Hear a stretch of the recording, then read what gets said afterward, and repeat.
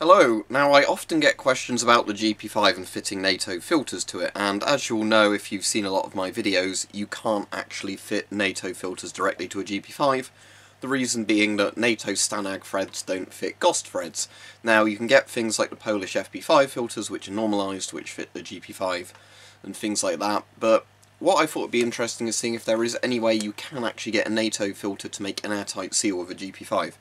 Now, just as a warning when I start this video, if you just simply shove a NATO filter into a GP-5 and screw it in, what you'll probably do is just damage the threads on it, meaning it might not even fit GOST filters anymore. So this is one of my old GP-5s, I've got two of them, so in this one I don't particularly mind shoving it in and see what happens. So the first idea I've got is obviously simply, if I was to just shove this in, and if I can actually get it to turn, because it's going to create a lot more friction than with a GOST filter, I'll explain why it won't actually make an airtight seal. But it's basically because the threads of the filter, you can probably hear the friction there as it grinds against it. There we go. So that's in fairly tight, but obviously it's not going to be airtight. Now what I'm just going to do is get some banana oil to prove that it doesn't, or isomyl acetate, to prove that it won't make an airtight seal, because what will happen is I can put the banana oil around this area of the thread, that bit, and you'll be able to smell through there, because what happens is the screw thread isn't identical to the actual thread there, and also the O-ring of the sort of, you know, like the rubber ring seal of the filter and the mask don't quite push into each other. So what I'm going to do as my first experiment, once I've tested just to confirm this filter isn't, you know, making an airtight seal, is to put one of these inside the thread of the mask and see if that will bump the, you know, gap down enough so it will actually fit. So let me just get the banana oil and test it.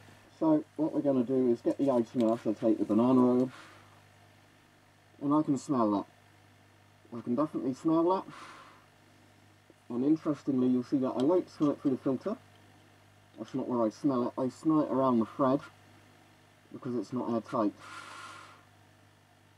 So yeah, I can smell that. So that confirms that the NATO filter, even though you can bodge it on,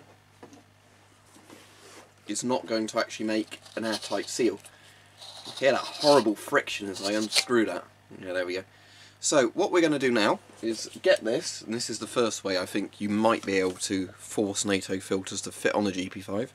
Get this. You sometimes get these when you open a 40mm NATO or GOST filter. You sometimes get rings inside to, you know, help make the cap of the filter make an airtight seal with it. So what we'll do now, look, you can see that that's in there and that's bumped up, so we've got a bigger ring in there. So hopefully this will mean that the top of this filter is going to push against that, and that will make an airtight seal. We will see.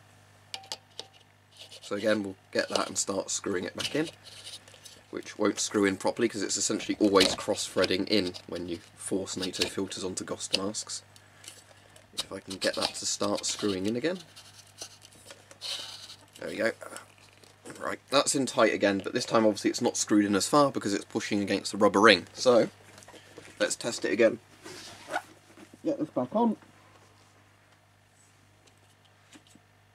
As you can see, it appears to make an airtight seal, but it's probably not.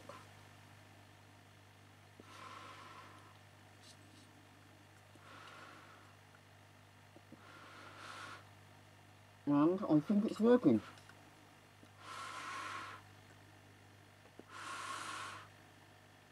Yes, that does appear to be working.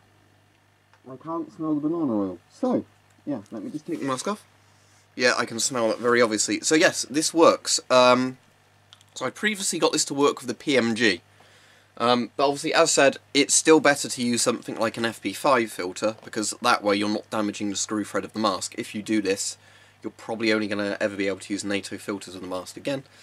Which might not, you know, be too much of a bad thing depending on how you look at it. But yeah, so simply, that horrible friction noise, forcing a rubber sort of circular ring in there to bump up the one that's already in there. So to make that bulkier, and then the NATO filters actually fit on properly. Well, not properly, but essentially they push down on there. It makes an airtight seal, and it doesn't matter that the screw threads are different, because this bit of the filter, you know, that bit is still pushing tight against there.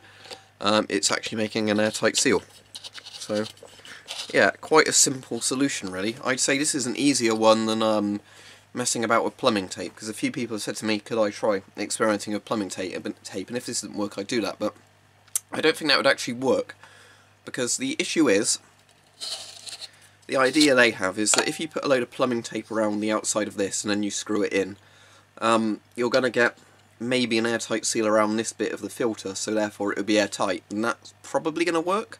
But the problem I can imagine is that as soon as you unscrew the filter, you're probably going to rip that tape, so if you go to replace the filter you need to do it every time you put a new filter on, which is really impractical, whereas with this you don't, because it obviously just sits in there.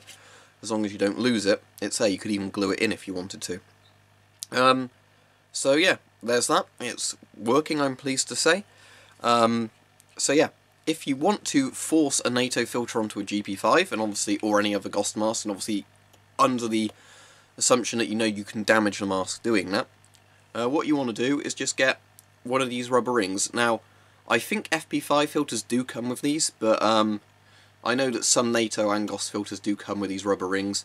When you get the Soviet filters that have those like rubber stopper caps, you could always get one of those and then just cut like a circle into the middle of it.